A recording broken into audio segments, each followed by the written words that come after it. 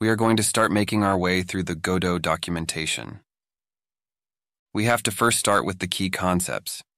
I will be transparent here. I am reading from the documentation and will sometimes quote it verbatim. As always, links to the documentation can be found in the description. Let's get started. There are 4 core concepts that you will need to understand, as they will be what you are manipulating in Godot, those being nodes, scenes, signals, and the scene tree. If we think of our game as building blocks, we can see that everything is nested within each other. Every game engine revolves around abstractions you use to build your applications. In Godot, a game is a tree of nodes that you group together into scenes. You can then wire these nodes so they can communicate using signals. These are the 4 concepts you will learn here. We're going to look at them briefly to give you a sense of how the engine works. In Godot, you break down your game in reusable scenes. A scene can be a character, a weapon, a menu in the user interface, a single house, an entire level, or anything you can think of. Godot's scenes are flexible. They fill the role of both prefabs and scenes in some other game engines. You can also nest scenes. For example, you can put your character in a level and drag and drop a scene as a child of it. Let's do that.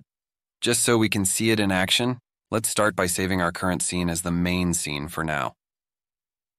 I am then going to create a new tab here. Create a root node that is a 2D character body.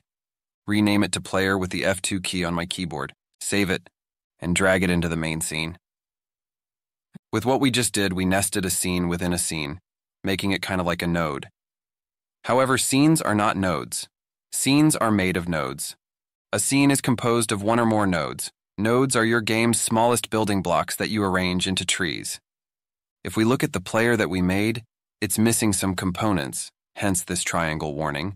But you can see that we can add all kinds of nodes to it. In fact, you must if you want it to work, as we have written it. We are also working in 2D right now. The node names end with 2D because this is a 2D scene.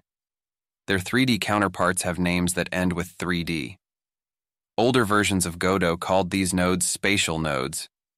If we look at all of this going on over here on the left, where we are nesting scenes and nodes, this is called the scene tree, which is literally a tree of scenes. And as scenes are trees of nodes, the scene tree also is a tree of nodes. But it's easier to think of your game in terms of scenes as they can represent characters, weapons, doors, or your user interface. And the last concept that we have to look at is signals.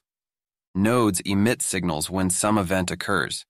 This feature allows you to make nodes communicate without hardwiring them in code.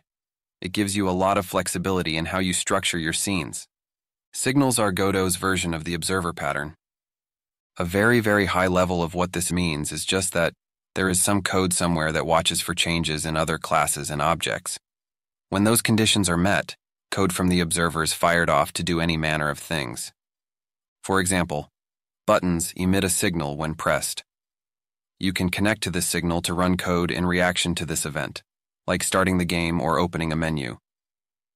Other built-in signals can tell you when 2 objects collided, when a character or monster entered a given area, and much more. You can also define new signals tailored to your game.